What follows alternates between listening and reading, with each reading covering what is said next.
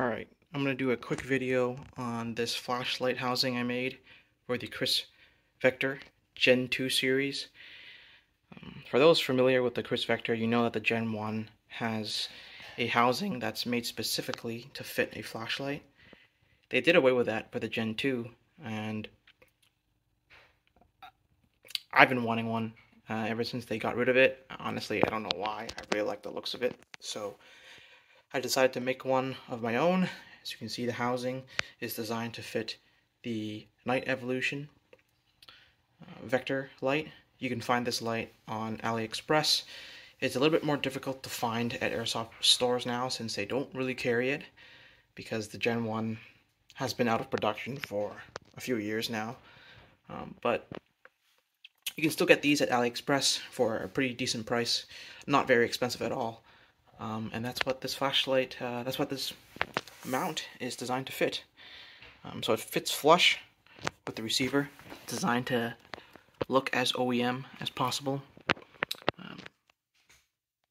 The wiring is designed to come out the front, and then you can feed it down the side of the rifle underneath the pick rail. You can have it mounted on there. Excuse the tape there. I just put it there just to see how it would feel. And I think I like the positioning of the pressure switch. It's not too bad. But that's besides the point. The housing will be available on my website. I will post a link down below for people who want it. It's printed out of PA12, which is a high impact, high temperature resistant material. You don't have to worry about temperature for airsoft, obviously. Just the high impact rating. This particular one is the prototype. I have made some revisions to the final version so that it fits without modifications. In order to put this on, just real quick, you have to slide this top rail to the rear. After you slide it to the rear, you will see a Phillips head screw, which is what's holding the original housing in place. You just take that out, and then this will slide all the way out. So you will need to access that screw in order to get this installed. You don't necessarily need to put a set screw for the flashlight, because this already fits really snug. I designed it so that it fits super tight.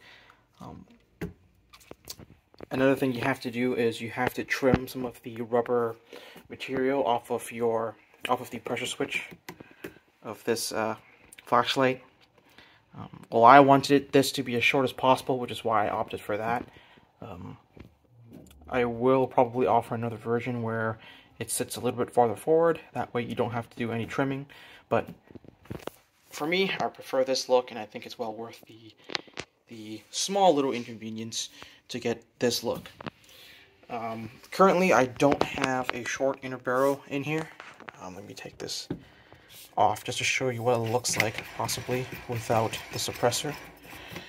So, take this off. So excuse the inner barrel, but this is what it would look like if you had just a short barrel, add a compensator, flash hider if you want, thread protector, and it would be right about there. You can see what the gun looks like with the flashlight. So this will fit the upcoming gas blowback version as well. So if you guys want to have this old school look of the Kryss Vector, which is pretty funny, the Kryss Vector is very futuristic actually still to this day.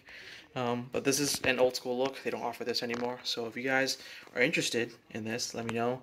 Or if you have any recommendations or any suggestions, feel free to post down in the comments, and I will answer to my best of my ability when I have time.